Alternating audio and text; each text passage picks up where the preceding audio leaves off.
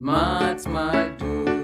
We are the children, the children of God. Come, come, come. We change our world. We have what it takes to do it smart and make it smart. Welcome to our Smart Do. Hello, my fellow viewers. This is Third 6. Looking at social studies. A very interesting topic on Smart Edu Life, known as Urbanization in Arusha. Welcome. So as we start, what do we mean by urbanization? I'll always keep reminding you of the meaning of urbanization. Now this is the growth of towns and the movement of people into the towns, okay? So that's what we call urbanization. How the towns are still continue to growing, and as people continue moving into this town, it's really crazy. That's what we call urbanization. Okay? Now, as we start, we look at Arusha. Number one, we know that Arusha started first of all as a market center. Okay? Center in the agricultural area between Mount Kilimanjaro and Mount Meru in Tanzania. So actually it started as a market area due to the produce that people are getting from agriculture from between Mount Kilimanjaro and Mount Meru. That area, the agricultural produce, people created a market area known as Arusha developed as a market area for agricultural produce. Now, as we start to look at the functions of Arusha, we look at functions. What are the functions of Arusha? So as we start, number one, as we start functions, one, it's an administrative center. So it's an administrative center. And I'm going to tell you why. Why is it an administrative center? So number one, we need to understand it's the headquarters of EAC. That's what we call the East African Community. EAC. That's what we call the East African Community.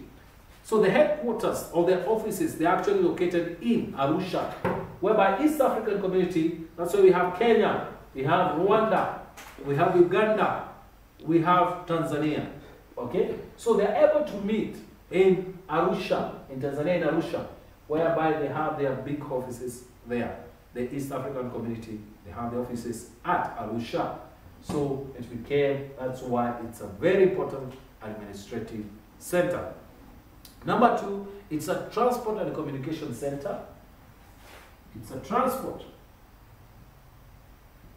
and communication center. So it's a transport and communication center. So it's a transport and communication center. So you find that in this place, they have good roads. So we have a road connecting all the way from Arusha to Nairobi. A very good road. I think if you have ever traveled through that road, very smooth, very straight road, connecting Tanzania and Kenya via Arusha to Nairobi. Another one is that it has a railway line connecting to Tanga. So all the way from Arusha to Tanga, it's able to connect via railway. It's also served by an international airport known as Kilimanjaro International Airport. So you find that this area is a good transport and communication center within the area. Another one, it's an industrial center. Number three, it's an industrial center. It's an industrial center whereby you find a lot of industries are located in this area. So we have such as the wood processing. So they are able to process wood. We have chemical manufacturing in the area. We have textile industry in the area, and we have a sugar refining industry. So these are the kind of industries that are located in Arusha. Another one we have is that it's a residential center. It's a residential center, which means a lot of people live around this area. Whenever you find that industries are located in that area, you find that most of the people are able to live in the area. So a lot of people live in this area, making this place a very a good residential area.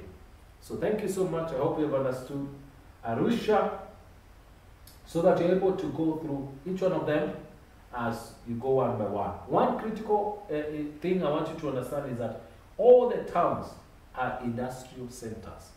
You find that in all the towns, they are industrial centers. It means that all people like living around the towns.